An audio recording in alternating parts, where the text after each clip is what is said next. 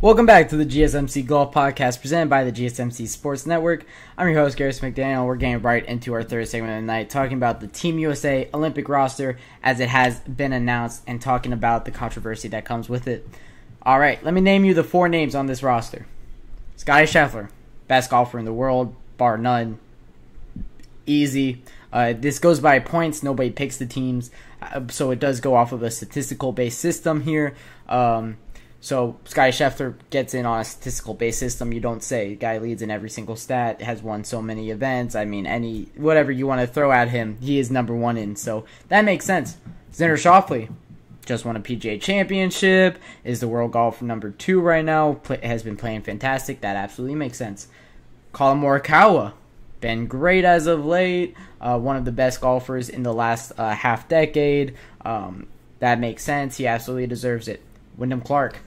Okay, that's the one that I'll pull back on a little bit. We'll talk about what I think is wrong with Wyndham Clark in a fourth segment, so I'm not going to dig too deep into this guy. I'm not going to start trashing him for no reason. That means we're leaving off two big names that I think deserve it over Wyndham Clark. The biggest name that everybody's talking about is Bryson DeChambeau. But not a lot of people are talking about who I think might be maybe even a little bigger name that got let off, and it's Patrick Cantlay. Patrick Cantlay has been playing some fantastic golf as of late. The last couple of years, really, he's been playing great golf. Finished last year as the world golfer number 5, only behind Scottie Scheffler, Rory McIlroy, Jon Rahm, and Victor Hovland. And then it was Patrick Cantlay at 5. He barely misses out because Wyndham Clark is riding a high of a U.S. Open and played well in the first half of this year. I really do, and everybody doesn't like Patrick Cantlay, and I'm on that boat. I understand with that taking the hat off at the Ryder Cup. I understand why people don't like Patrick Cantlay, and it's definitely I definitely can agree with some of the things. But when it comes to a golfer, and when it comes to somebody that I want to be there for Team USA in an Olympics, who I think is a better golfer, I truly think Patrick Cantlay is a better golfer than Wyndham Clark. And I truly think that Bryson DeChambeau is a better golfer than Wyndham Clark as well. But everybody's talking about Bryson DeChambeau. And Bryson DeChambeau, if Live Golf Tour events counted, would absolutely be in the USA Olympics. But he said on the Pat McAfee show, when Pat McAfee was talking about it, saying that this is kind of BS. We're talking about a guy that deserves to be there. But he can't be there because his tour doesn't count for official world golf ranking points. Bryson DeChambeau just responded with, yeah, it sucks. I really want to be there, but I knew the consequences when I signed up for this thing. I knew what I was doing, and truly, I think that is the right, right thing to say if you're Bryson DeChambeau in this situation. It makes sense that he signed up for a life where he was going to be left out of events, and he understood that, left out of Ryder Cups, left out of USA Olympics. He definitely could have been at the Ryder Cup last year instead of Ricky Fowler, and maybe USA wins the Ryder Cup. But that is a conversation for a different day.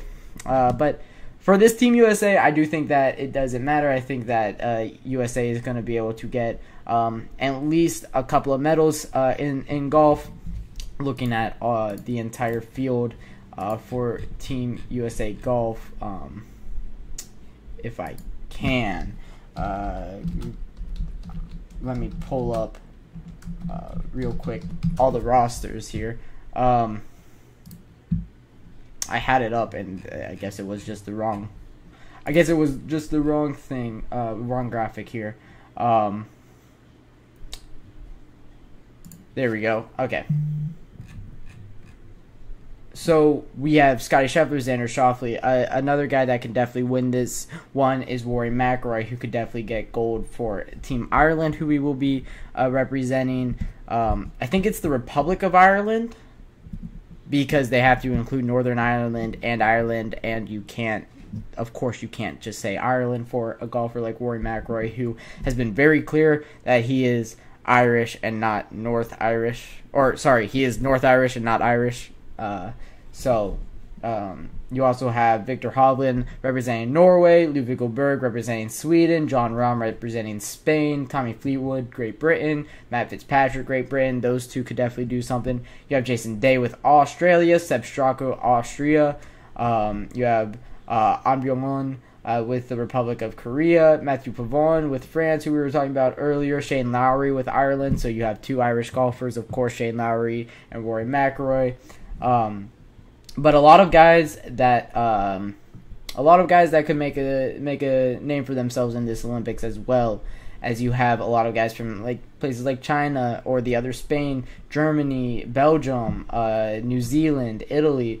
Guys that aren't on the tour that can, get their name out there through these Olympics. It will be a very fun event. I can't wait to talk about that. Of course, that will be the first weekend in August, I believe it is, when the golf happens for this. But another team that I want to talk about a little bit is Argentina. It will be Emiliano Grillo and Alejandro Tosti. Both these guys have won on the PGA Tour in their careers. Both guys can definitely show out for Argentina in the Olympics. That could be very special. So looking forward to seeing what those guys can do for their country in the team or in the Paris Olympics.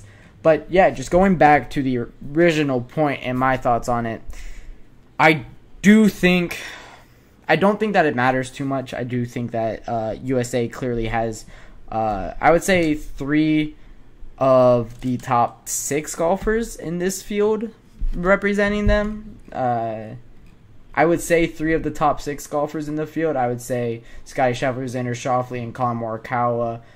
And then it's Ludvig Berg, Victor Hovland, and Rory McIlroy who make up the other 3 of that 6. So all those guys, I think, have really great opportunities to win a medal here at the Paris Olympics. I think it'll be a very interesting event. I'm very excited for it, of course. But I don't think that it's a problem having Wyndham Clark there. And who knows? He could just go out there and win. And he can prove me wrong. And he could prove pretty much everybody wrong. Because, I'm definitely on the majority in saying this.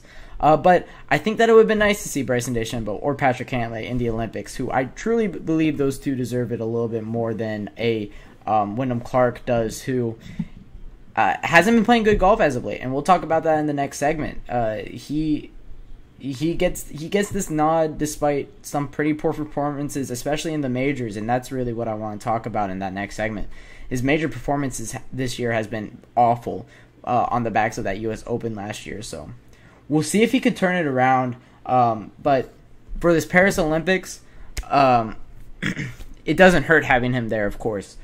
He is still, in the official world golf rankings, he is still the number 5th golfer in the world, right behind Ludvig Berg. Which, Ludvig Berg being at 4th in the official world golf rankings, so impressive. This young man is fantastic. But Bryson DeChambeau only has 10 events that count, compared to Wyndham Clark has 52. Wyndham Clark has the most events out of anybody in the top 10.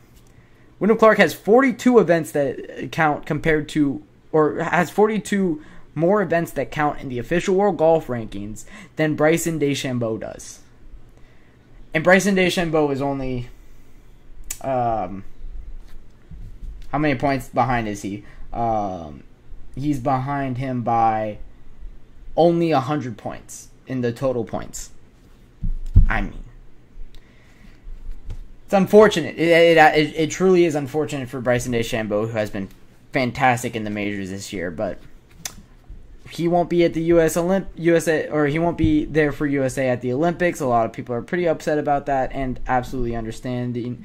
I don't know what happened to all of my my titles from the OBS, but they all got mixed up. I apologize for that. A little bit technical difficulties, but we got it working out. But we'll get into our 4th segment when I come back from my 3rd break of the night, talking about Wyndham Clark's disappointing second half of this PGA Tour season.